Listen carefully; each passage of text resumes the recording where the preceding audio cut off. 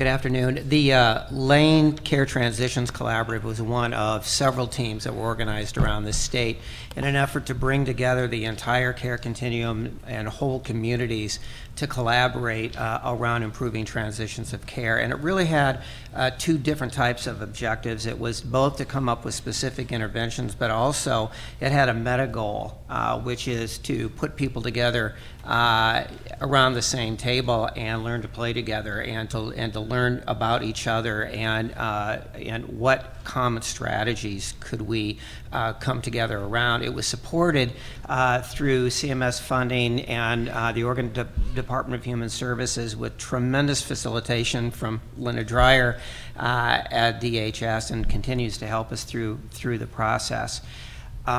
Being Eugene, we had a very engaged community, and when we first got together several months ago, we had, I think, 25 people came around the table, and it was representative of nursing facilities, of home health agencies, hospitals, primary care, geriatrics, and so forth. Very, very engaged. And I'm pleased that several of the members of our team are actually in the room this afternoon. But it was very gratifying from the get-go to know there was such a level of interest in our community and finding ways to work together more closely. The model was to really empower us as a community to decide where we wanted to put our energies and where to start. That in of itself was a challenge because it was a big black box that we had to work within. But we did start out with agreement about evidence-based best practices. We reviewed some of the most commonly known strategies out there, Project Boost, Project Red, Care Transitions Intervention, and so forth. But it was very hard for a community to come out with what is always really a bundle of interventions. There's no silver bullet. We wouldn't be here today if there was a silver bullet.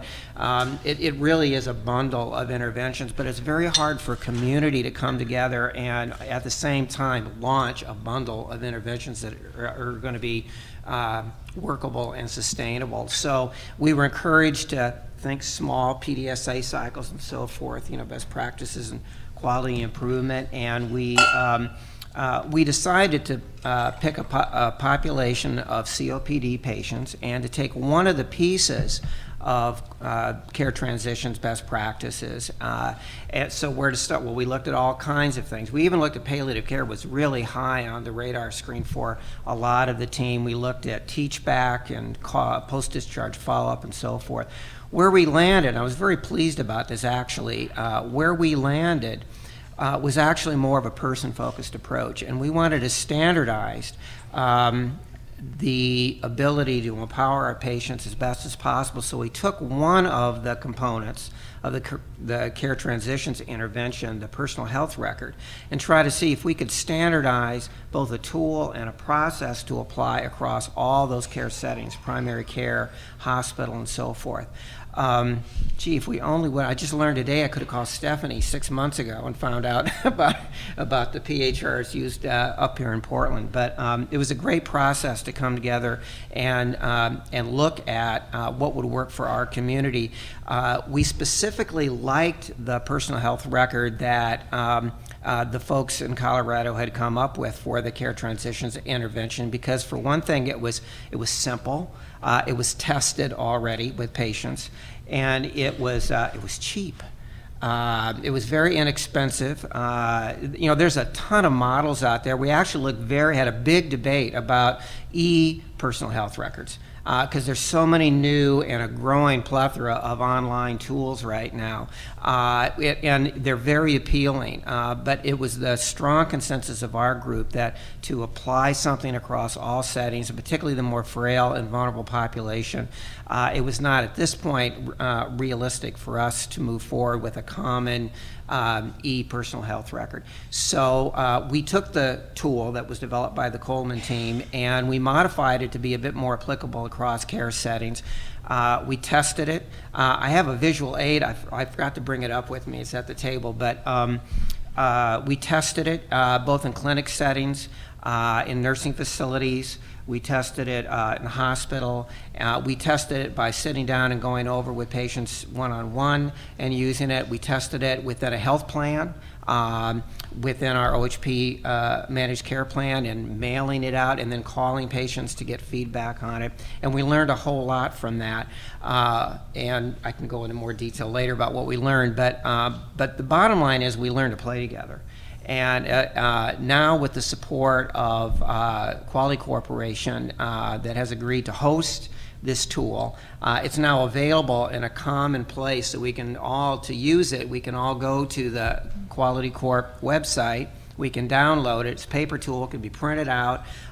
With it is a standardized instruction sheet and also a cover letter that any organization that chooses to use it can put their logo on the cover letter. The tool itself is standardized, so it can't be modified, but the cover letter can be tailored to the organization that wants to use it and then kind of own it in that way. So that's where we are. Excellent. Thank you, Dan. I think I'll return to Nora here at this end of the table and ask you, Nora, tell us a little bit about what you have found to be in your project the biggest challenge. And I guess I would also say then, has that led to an opportunity, that challenge? So I think just a couple of things. I think that how I answer that question depends on where we were in the timeline, so it's absolutely evolved. I think early on, really identifying who were the appropriate and key stakeholders, who did we really need to engage at an administrative level to gain support, how are we really going to define our goals. One thing I've been asked to advise at an OHSU hospital-wide level, transitional care improvements, and I think really defining in some ways defining what a transitional care program will look like from across the hospital, but then within different populations. So that definition piece, I think, can be quite challenging. And really defining who are key partners early on was a big challenge. And then as we moved forward and we're really in the, moved past the program development phase and into implementation, the challenges really shifted. And so for the patient population that we're working with, there's really vast needs. And so being able to really identify what are the key and core elements for our transitional care intervention and how can we reliably do that for each patient without perhaps going down every rabbit hole to try to meet every specific need, but what are going to be our core intervention, what's our core intervention and how can we deliver that. So we also found that really relying on checklists as a key way to do that was very, very helpful.